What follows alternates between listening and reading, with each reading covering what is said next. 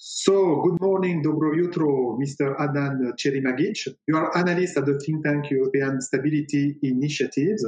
So this is the second interview of a round of 6 interviews for each Western Balkan candidate country to EU integration. So yesterday we did with Albania, today with Bosnia-Herzegovina.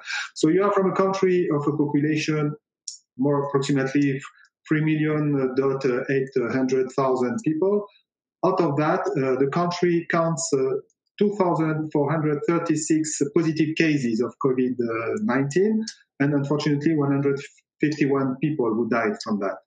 So my first question, given the dysfunctionality of the federal state of Bosnia and Herzegovina and the high level of citizen distrust towards the authorities, how would you assess the performance of the central and federal institutions? And perhaps also, what about the preparedness of Bosnian health infrastructure?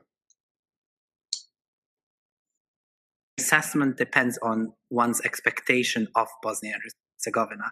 And I would say that in general, expectations from Bosnia-Herzegovina are very low because the country has an image of a rather complex country with rather complex constitutional architecture, with many institutions, with too many politicians, and with basically poor outcome of these institutions because Bosnia and Herzegovina belongs to a periphery of Europe today in economical, social, political terms. So if you look at it from that point of view, you cannot but conclude that Bosnia-Herzegovina reacted very, very well to the crisis with the pandemic. The health segment was basically a reaction by 13 different health systems on a population of 3.5 million. And the numbers that we see today are compared to the numbers in other European countries are low.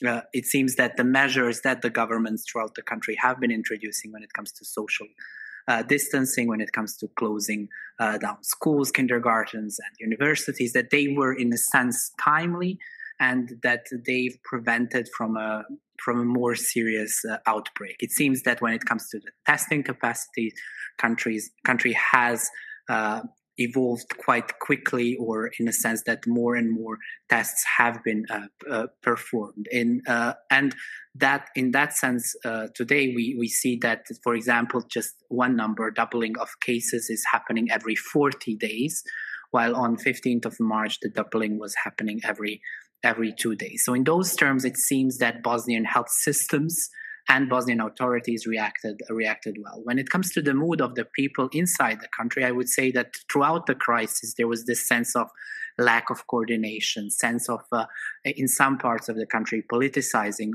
of the pandemic. And there was a sense of distrust that the health system can respond to this crisis and that politicians can respond to the crisis. Same goes for the economic response, which is at the moment more in the focus of public. There is this sense that the coordination is not doing well. In particular, when you look at Serbia, Montenegro, and Croatia, which are not federal states, there is a sense that there things are being adopted and implemented in a more coherent and more quicker way. For someone who has spent the better part of his life in federal states like Belgium or like Germany or like Austria, and looking at how the pandemic has evolved and a reaction to the pandemic there, I wouldn't say that there is a big difference in a debate over is it coordinated enough? Can Brandenburg do the same things as Bayern or similar things? But when it comes to the quality of institutions and the capacity, in a sense, of financial assets that the country has to react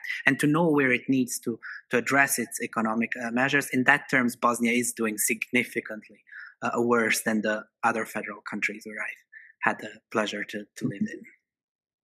And regarding the media coverage during that period, how would you assess the role of the independence or transparency of the media?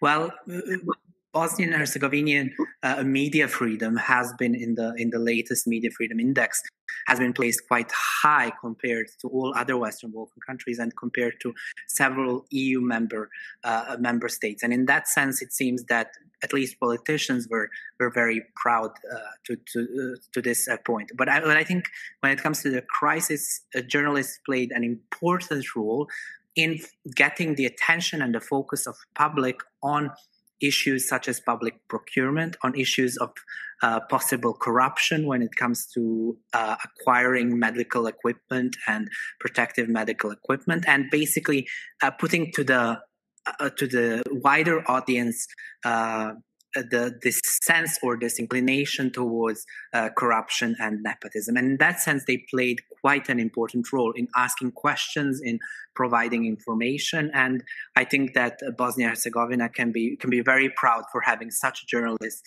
ready to ask questions and hopefully get some answers. At the same time, one needs to be realistic. The employment conditions of journalists in the country, attacks, be it verbal attacks or any other attacks, are going unnoticed. Judiciary is not reacting to these attacks, and the economic situation of many media in Bosnia-Herzegovina is not good, or it is not creating a circumstances for journalists to be even more direct and even more concrete. I wouldn't go into the issue of public broadcasters, but there are a lot of challenges as well. Mm-hmm. Thank you. As we talk a lot about the world after the COVID-19, this is a debate we have in France and everywhere throughout the world. Is there such a debate in Bosnia-Herzegovina? We were surprised to hear once by the end of April a statement from the Serb member of the country's presidency and the Serb, Milorad Dodik, who had vowed to maintaining Bosnia as a state, though he was calling on Republika Srpska autonomy to be respected. So is it maybe too much naive, optimistic to say that from the end of the year's 25th anniversary of the Dayton Agreement, a debate could occur on the future of the country, a debate on the constitutional changes? Do you think, is it optimistic to believe that? Do you see an opportunity or maybe a willingness for the European Union to boost such perspective of debate? I think that one needs to be careful in a sense of assessing or analyzing the current economic and political situation in Bosnia and Herzegovina, because we are not known to have solid statistics. We are not known for having very transparent financial system and very transparent insights into what exactly the situation in the governments and its bodies is. And I think that in that sense, we need to be careful when assessing how bad the socio-economic situation in Bosnia-Herzegovina will be in next 6 or 8 months. At the same time, I think we need to be very concrete when it comes to what Bosnia-Herzegovina needs. If we look back just during this pandemic, and if we see all the issues with nepotism, with corruption, alleged corruption that have come to a surface, and when we see how much judiciary is struggling, how much police structures are struggling to work their ways through these issues or through these cases, I think that we need to be very concrete and very detailed in the sense, how do we improve these points? Because obviously citizens are angry that corruption is happening. They want judiciary to work. They want police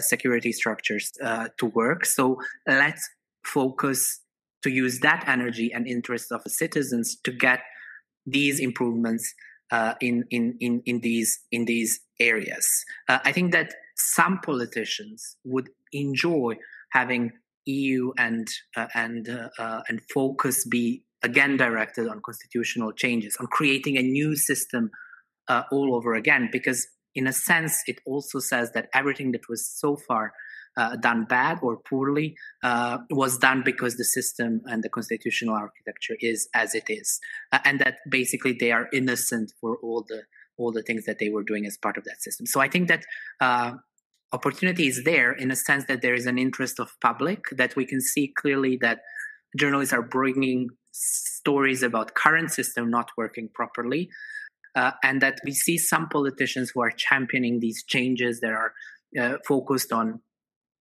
things that would improve public procurement, that would improve judiciary and the fight of corruption. And if we use that and get at a point in December where we have clearly made progress on these issues, I think that Bosnia would be doing significantly better than in December last year, to say it like that. But again, and that would be my last point, I think that it's also important to understand that the focus of both the US, EU, and international community in the region is on Kosovo-Serbia relations. It is not on Bosnia and Herzegovina. And politicians in the country are aware of that, well aware of that, and they are also some of them who are not interested in reforms and changes are using it in their advantage. Let's put it like that. So yeah, I think there is a chance if we use the energy in a proper direction. Thank you very much, Adnan, for these words. I wish you good luck and hope to see you around in Paris or in Sarajevo. That would be great. All the best to Paris. Thank you very much. Bye. And thank you for having me. It was a pleasure.